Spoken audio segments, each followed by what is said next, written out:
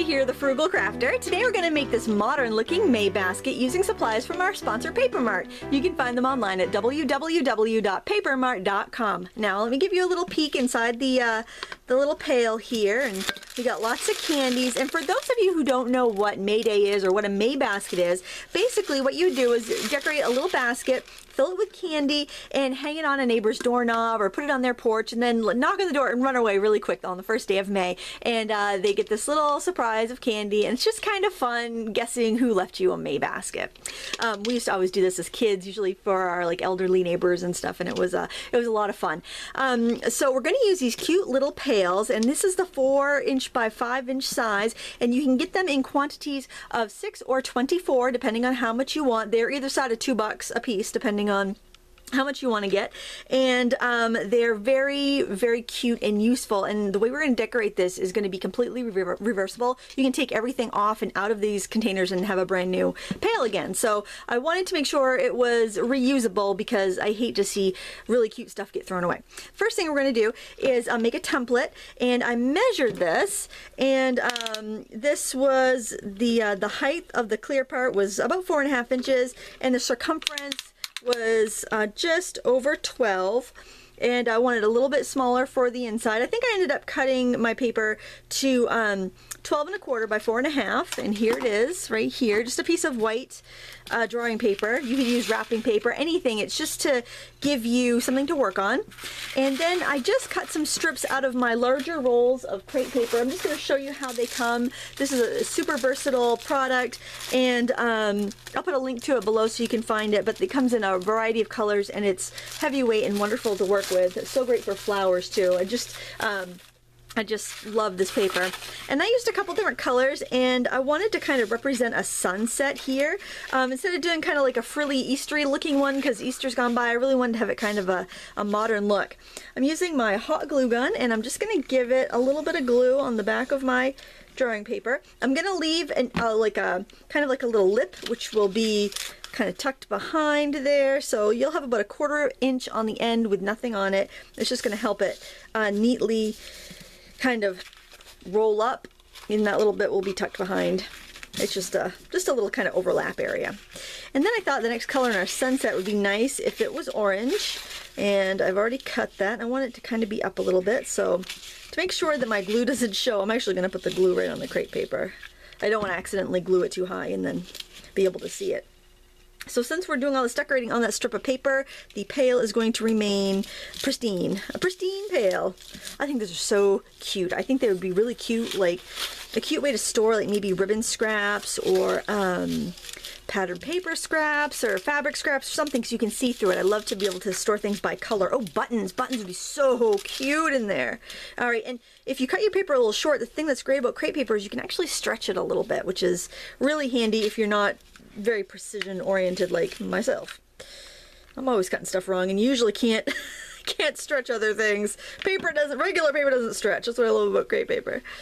Alright, so now I've just got these kind of waves of sunset colors, and I noticed this on some paper, sometimes your glue will show through, and then when it cools it doesn't with a hot glue. Now for this I want to make kind of like some grass, and on the pail here I scrunched it and then I put it in, and I'm not sure if I really like that. I think because some scrunched and some laid flat, so I think I might just kind of fringe it and just maybe give it like a little trim and then put it in and not scrunch it. We'll see how that looks. So I'm just gonna go through with my regular scissors. I tried my fringing scissors on this, and the paper's too soft for the fringing scissors to cut very well. Just to let you know that in case you have those fringing ones. You can try it, but I find it just didn't want to cut along the striation like this. And I think if I put that down like that, I think I want to give it a little bit of a curve as well, just like I did with my kind of sunset area. Let's see how that works. I feel like I want to be able to see those little slits, but I don't know if it's going to really work that well. But I didn't really like the way, I wanted it differently than how I first did it. Maybe if I just kind of jagged my cuts a little bit so you can see the edges of the grass. I like that a little bit better. It's a little more random. You can see and if I stretch it out a little bit, we can also see the spaces between the grass. I think I like that, and I can just trim off a little bit on the end. See? Versatility! Versatility! I'm going to do a bead of glue right along there. And I'll just trim it on the ends, so we don't need to worry about that. And then I got this really pretty ribbon that I wanted to use. It's a lovely print, and I think it's going to be beautiful on cards and scrapbooks, but I just loved that design, so I'm going to put that right along the edge. I just need just enough to go across. And we'll just glue that down. I think I've got a lot of different ideas for this ribbon, but I thought I would just kind of break it out and see how I liked on this project, because it is so pretty. And I'm just one single bead of glue right along the bottom is all you need for that. And sometimes I find if you're not so sure if your ribbon is too sheer, if the glue's going to show through, putting the glue on your substrate instead of on the ribbon generally helps, because it's not going to seep into the ribbon as easily. Now I'm going to trim up the end here so that everything is nice and flush. All right, and then we just need to put it inside of our pail. Got a little green in there. All right, so gonna take the lid off. You can use like a little screwdriver or tweezer, anything. It's not like a paint can where you have to like really work to get the lid off. It's much easier, and it's probably, I'm not sure, it's probably not waterproof, so I also want to let you know that. So I'm just going to kind of curl this around. You might want to work it a little bit just to make sure that it's going to curl good for you. And I'm going to roll it up and plop it right in there. There we go. And then just reach in there with your fingers and spread it out. I want to make sure that we get, if we see any strips like that, if we can't get it to fold right, we'll just pull it out and trim it, so it's not a really big deal. I think I'm going to pull that out and trim it. It seems like that, let's trim the backing paper a little bit. So let's just pull that out and trim that back a little bit.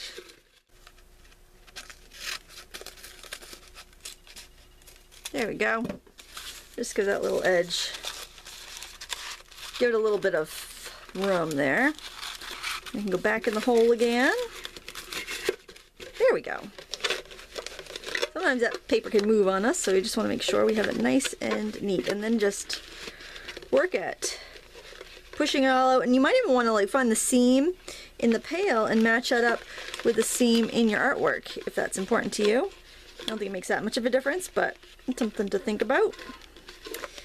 Okay, and then just kind of push it up under the lip of the edge, and it will lock it in place pretty well. But it can be pulled out, like you just saw us do it. It can be pulled out afterwards so that you can reuse the pail. And I did get some pieces bending over. I'm not going to worry about that because I think it is just fine. Now to fill our box with candy. Now you don't need to do this, but I think it does add quite a bit to the presentation. You want to cut off a piece of jeweler's tissue, and I find this easier to work with on a small project because it comes in a small roll in ivory, and I will put a link below to that as well. But I believe it's acid free too, so you can actually use it in your art projects. I can actually test it. I think I've got my pen around here somewhere. We'll come back to that. So you want to just put the tissue in there and fill it with candy. Skittles, yum. Actually, I don't like Skittles. I'm totally faking that one. Actually, I'm not much for sweets.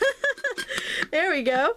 And then the final touch is to take some pineapples. Why do I want to say pineapples? Take some pipe cleaners, and we're going to wrap it around the lid of our pail. Pipe cleaners, also known as pineapples. I have pineapples on the brain.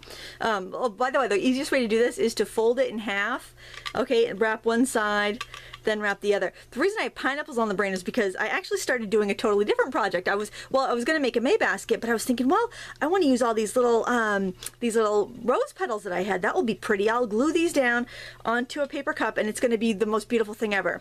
You want to see what it, like? Let me just show you what that looks like. It kind of looks like a deranged pineapple. So this is what you almost ended up making today, folks. Aren't you glad I rethought it? Because I'm like, this is just, nobody's gonna make this. So, you know, we all have our craft fails. I thought I would share that with you, share my pineapple May basket craft fail.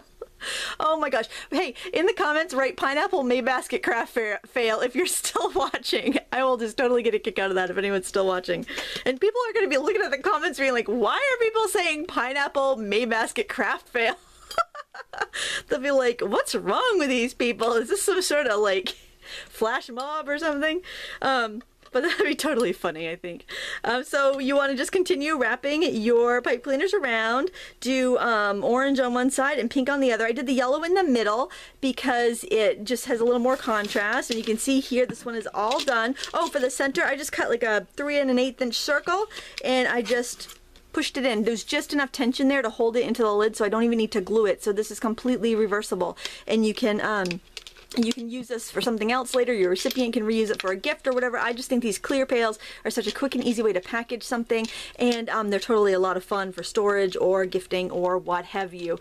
If you like this video, please give me a thumbs up and subscribe to my video channel if you don't already, and watch more. That's what I love. And also don't forget to visit our sponsor, Paper Mart. You can find them online at www.papermart.com, where we make you look even better. Thanks so much for watching. Until next time, happy crafting.